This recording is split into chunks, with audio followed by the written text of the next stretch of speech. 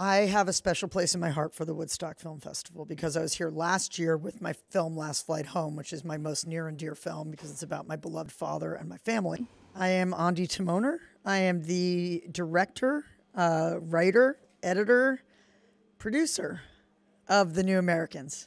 It was a film that started very different than it ended up. It was supposed to be about Wall Street bets, the subreddit where the GameStop squeeze originally happened, and it just felt like a much bigger story. There's a lot about the rapid speed at which we consume content, the rapid speed at which it comes at us, that we can't verify things.